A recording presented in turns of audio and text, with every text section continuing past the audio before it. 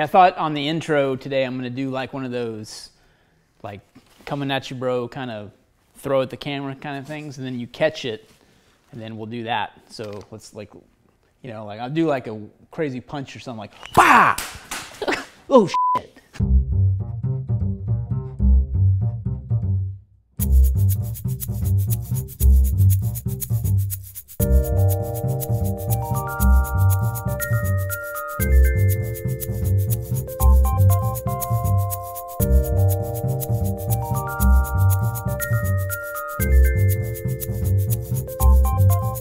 Welcome to Questions Over Coffee. I can assure you no coffee was damaged in the making of that intro. It's still in the bag and good to go. It did not split open. So drinking Avoca again, local Fort Worth roaster. Check them out if you're interested in a coffee subscription or some coffee. That's what we buy here for the office. Really good stuff. Anyway, first question today is about loadout bags, if you couldn't tell already with this big loadout bag here. We got a question over email that came from Joe, who asked, can you recommend some options for deployment or loadout bag? I'm searching for a bag that can hold all the necessary equipment: plate carrier, chest rig, battle belt, boots, outerwear, weapons, etc. So I wanted to start with my recommendation based on a few loadout bags that I have that I'll show you as well. But I wanted to talk through why I kind of keep coming back to this particular bag from LBT or London Bridge Trading. And partly it's because it's not only a roller bag, so if you look on the bottom here, it's got wheels. Not only because it's a roller bag, but because it's a smaller roller bag. So this is, let's see, I'll start with this. So this is another LBT roller bag.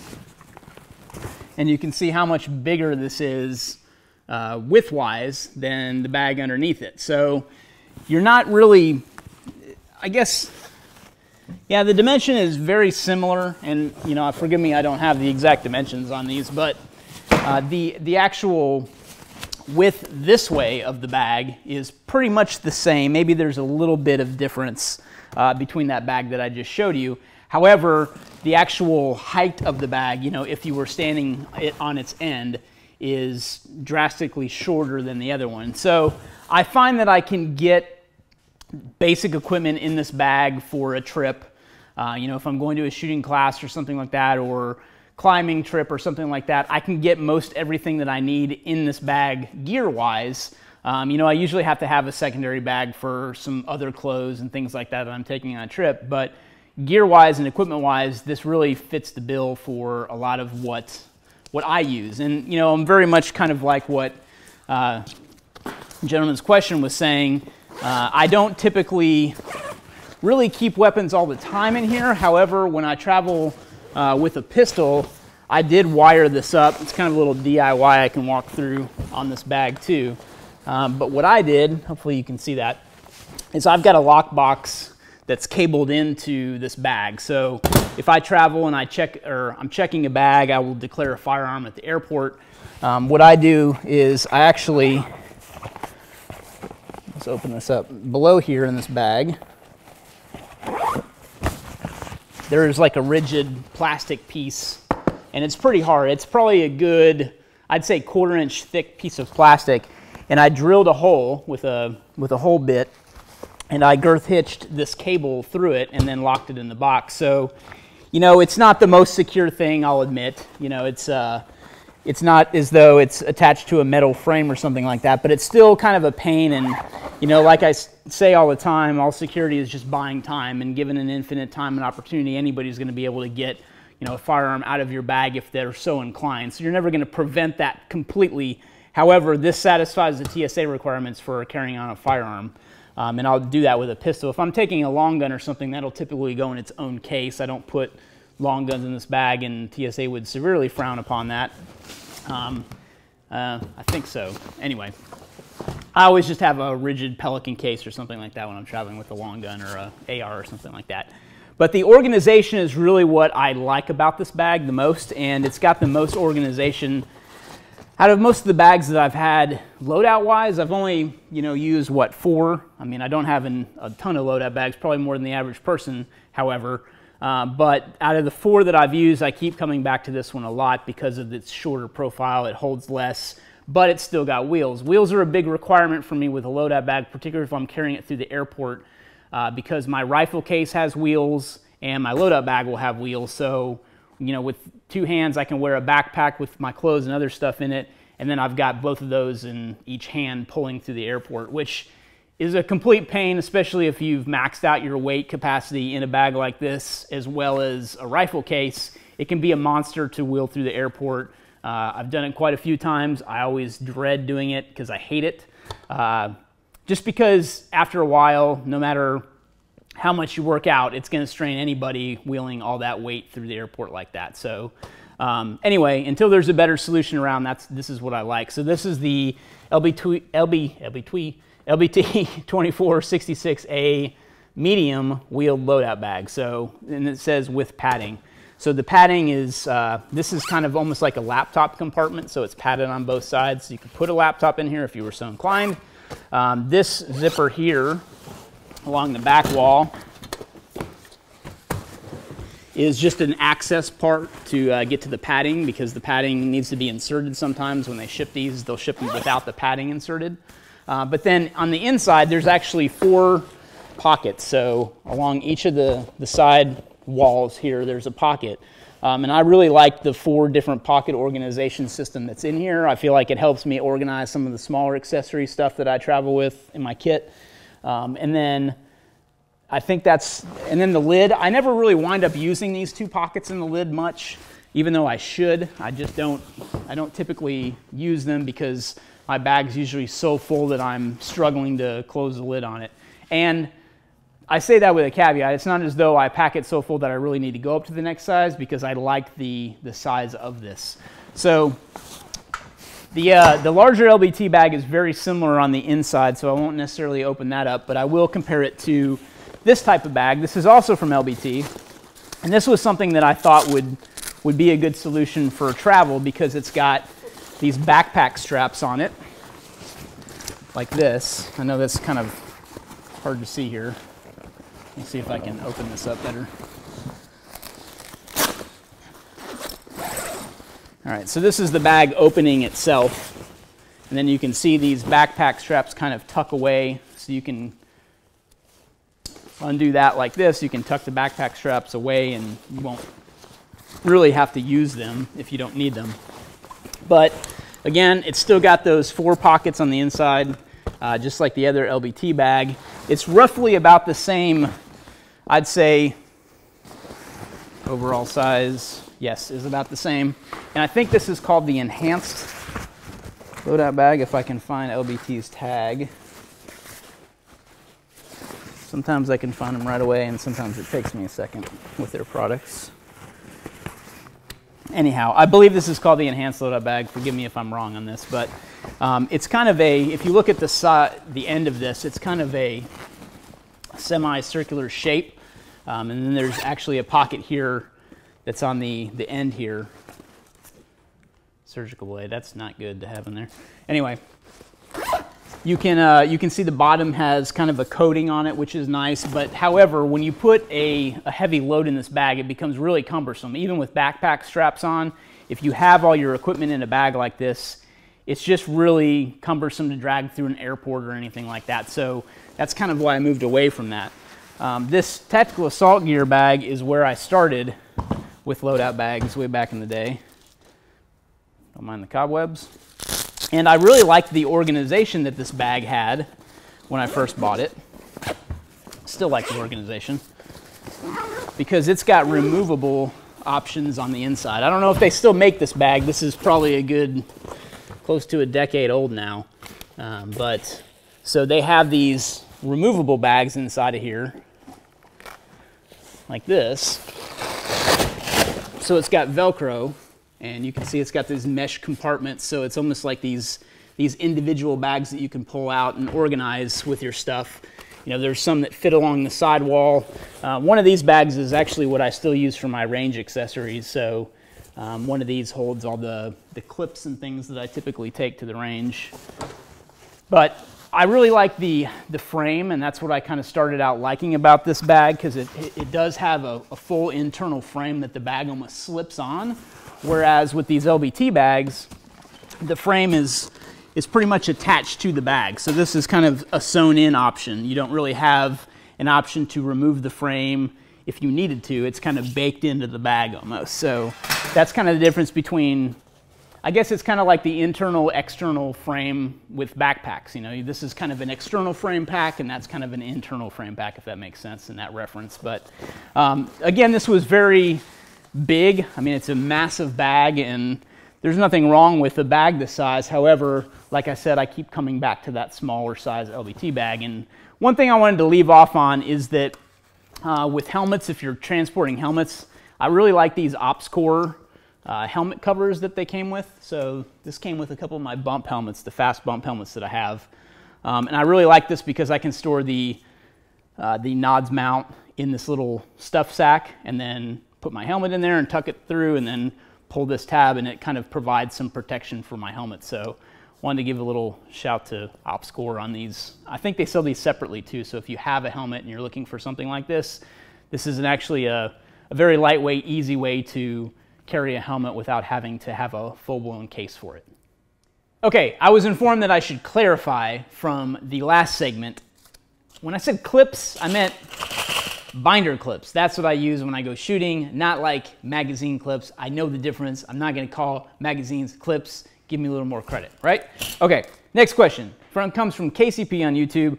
Where can I get custom topographical maps?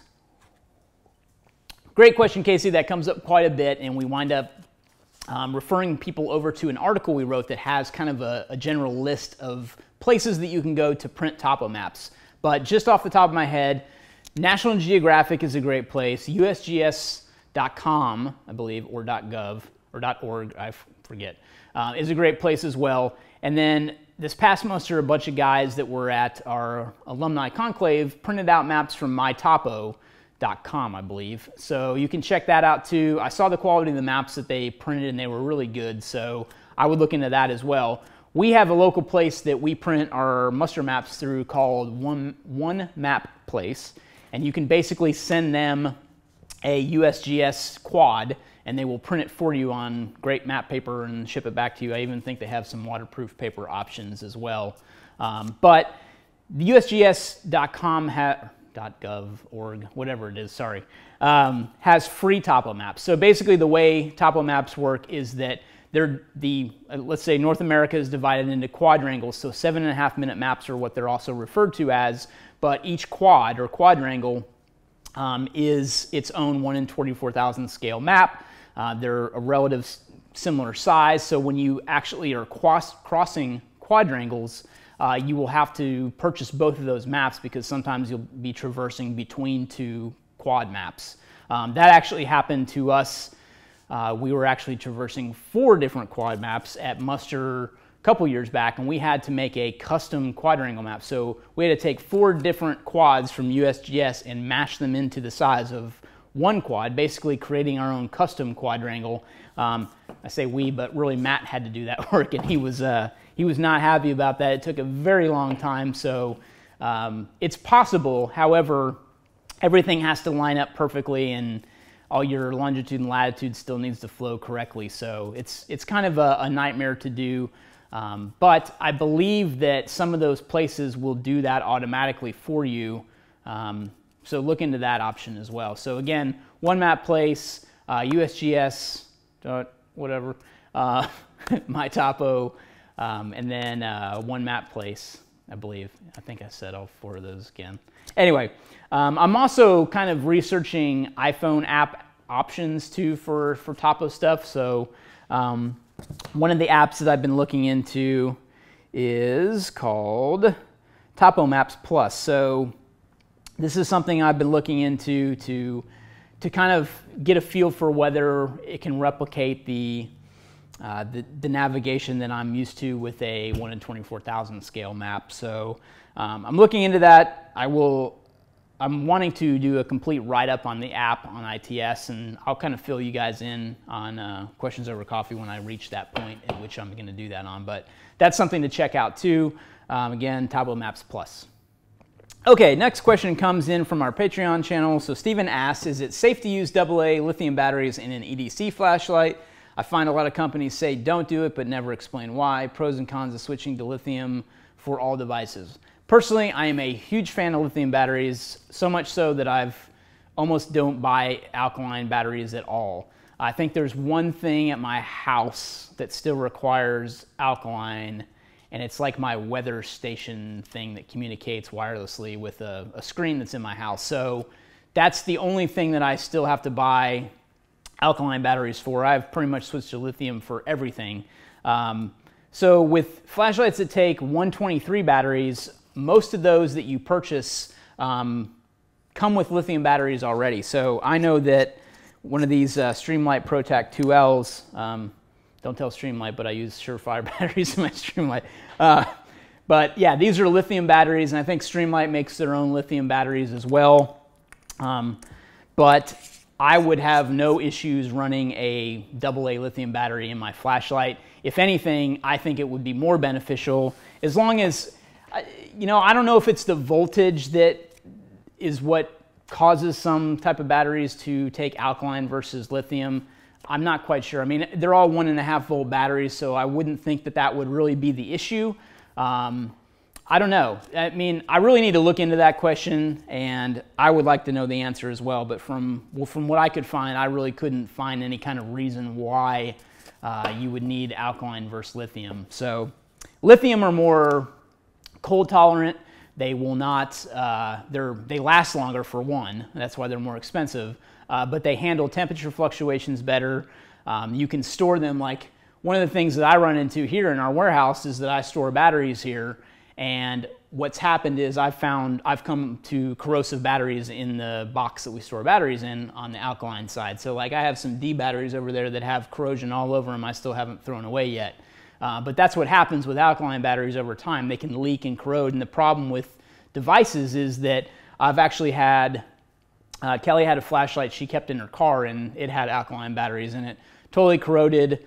And I have a regular maintenance plan to change batteries all the time. I'm a nerd like that. So by the time I got to her flashlight to change batteries, they were already corroded. We wound up having to throw the flashlight away. However, I tried to like take it apart and clean it, and I used CLR and a brass wire brush and all kinds of stuff, and I just couldn't get it back to working again. So I wound up having to trash the flashlight, which is horrible. So had I been using lithium batteries, I wouldn't have had that problem even in the heat in Texas. So that's something that has caused me to only solely use lithium batteries. Hope that helps. I know I didn't directly answer your question, but hopefully it gave you a little more insight into that.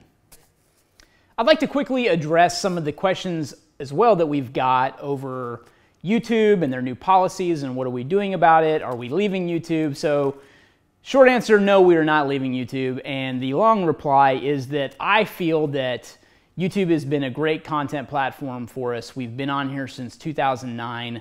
And we're coming up on damn near 10 years on YouTube.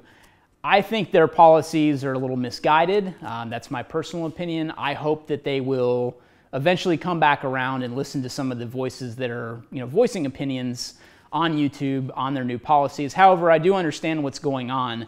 It's kind of a symptom of America right now, and I feel like everybody abandoning YouTube as a platform is the wrong approach and wrong avenue to take, because I feel like if we all do that, then they've made their point and now we're all gone and we can't say anything about it. So I feel like if we more use our collective voice and band together and really try to understand their side of the story, as well as kind of talk about what we're doing. I mean, it's kind of an irony, and I've wanted to write an article on ITS about it too, because there's kind of this pro yay veteran stuff that goes on, but yet with these tech companies, what happens is that they're honestly saying, hey, we love that you're a veteran and we love that you serve a country, but don't use any of those skills or the things that you've learned to promote on our social networks. So there's kind of this misnomer that gets floated around, and I don't know. I've wanted to just kind of write an opinion piece on that,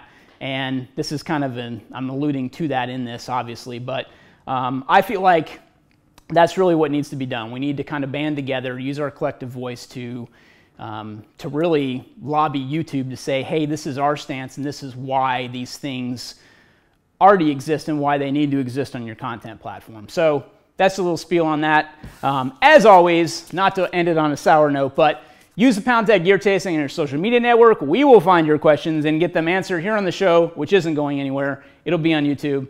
And where was I going with that? Hey, subscribe if you're not subscribed already. So we would love to build our YouTube presence even more. Your subscription will help us get our channel and videos shown to other subscribers of other channels on YouTube, so on and so forth, get our videos recommended, etc. Please make sure you're subscribed if you're watching this video. Very much appreciate it and help us out. Also, if you like what we're doing, please consider joining our membership as a crew leader. That link is below too. You can check out all the benefits that we will give back to you. Woo.